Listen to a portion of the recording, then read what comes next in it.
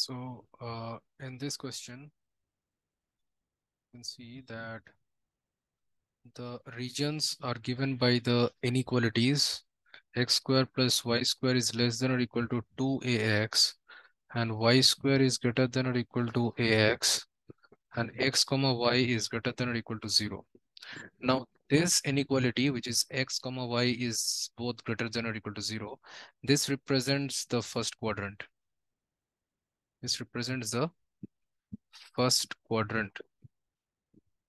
Since in first quadrant we know both x and y will have positive value.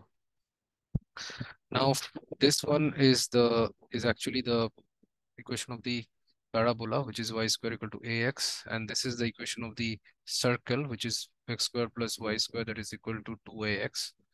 Now we can write this as x square minus 2ax plus a square plus y square, that is equal to a square. Means we are adding a square on both sides. Why is it so? So as to convert this one into a perfect square. It means we can write it as x minus a whole square plus y square, that is equals to a square. Okay, so from here, so this is the equation of the circle. Now we can draw the circle. So this circle has the center is a comma 0, and the radius is equals to a units.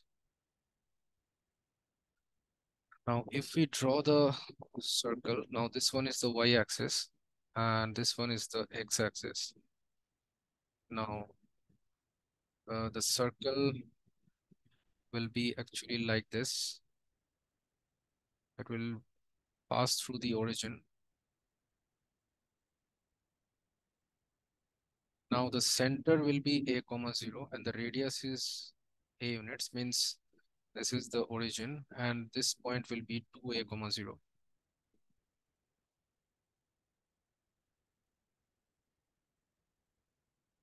Now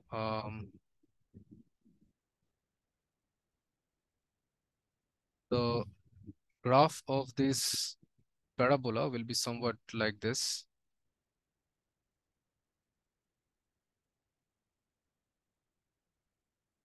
Now x square plus y square is less than 2x. Now we can see that origin,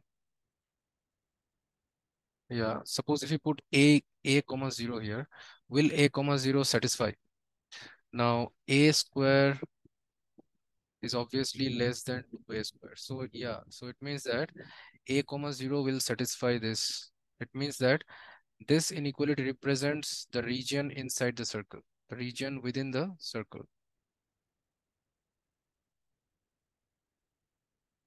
Now this one, suppose if I put a comma 0 here, will it satisfy? Now 0 is not greater than or equal to a square. So it means that a comma 0 will not satisfy this inequality. It means that the region which we have to find, that is only this. Since we need only in the first quadrant, means we have to find only this region, the area of this shaded part. Now we need to find the coordinate of the point B where the parabola y square equal to ax, we can solve it and we can write y equals to root ax. Since y equals to root ax will be the equation of this branch which is above the x-axis.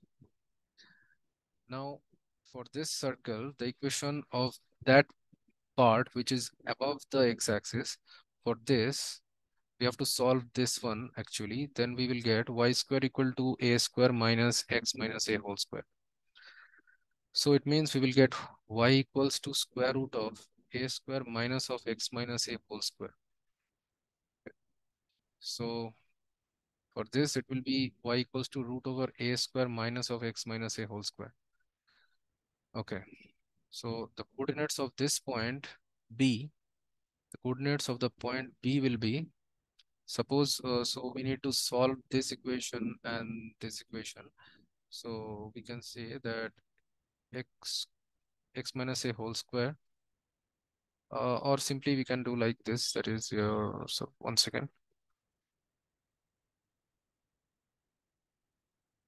means we can say x square plus ax that is equal to 2ax, means x square minus ax that is equal to 0. It means I can say x times x minus a that is equal to 0. It means x will be equal to 0 or a. It means they are intersecting at x equal to 0. The circle and the parabola, they are intersecting at x equal to 0, means on the y-axis, and they are also intersecting on this straight line. Actually, this point should come here actually. Once again,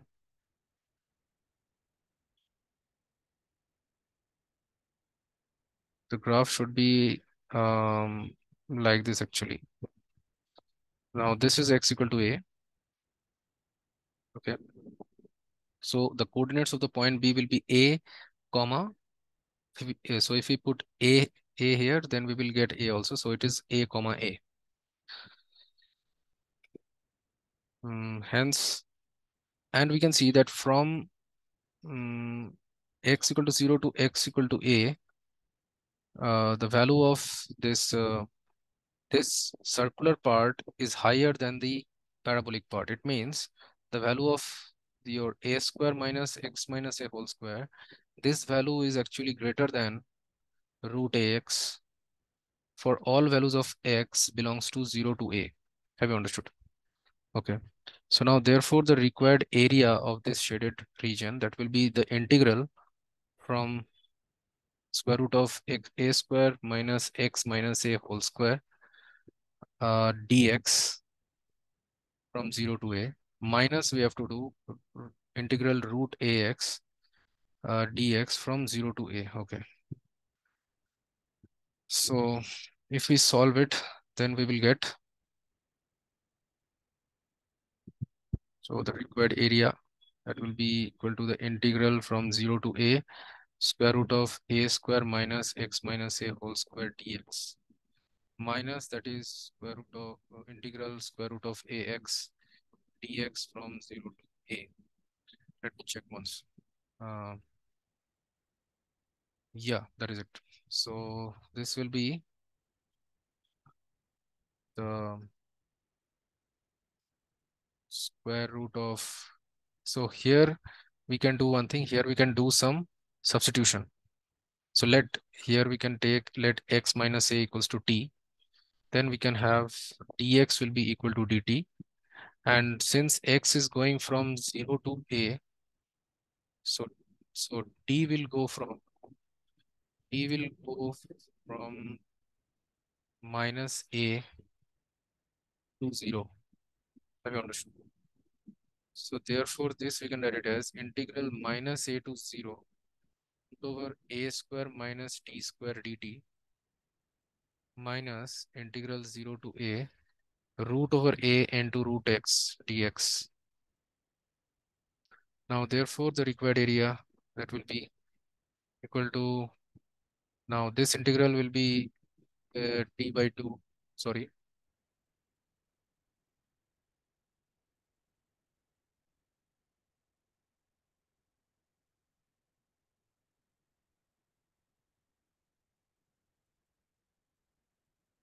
yeah, sorry, this will be t by 2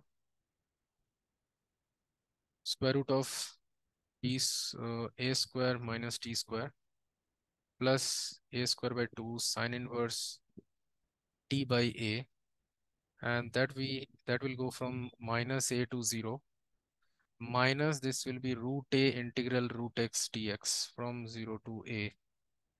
Now this will be equal to, suppose if you put 0 here, this will become 0, and if you put 0, this will also become 0. So this will be your 0 minus, now if you put minus a here, this will again become 0, and this will become a square by 2 times sine inverse minus a by a, so this is sine inverse minus 1 minus root a, and this will be x power half plus 1 divided by half plus 1, and this will be 0 to a.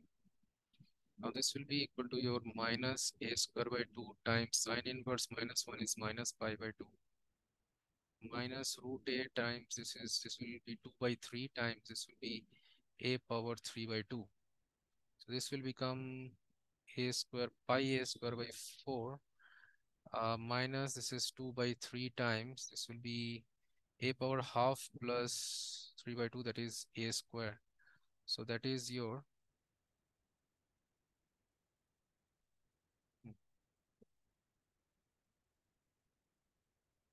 therefore the answer is pi by 4 minus 2 by 3 a square. This much square units. This is the final answer. Thank you.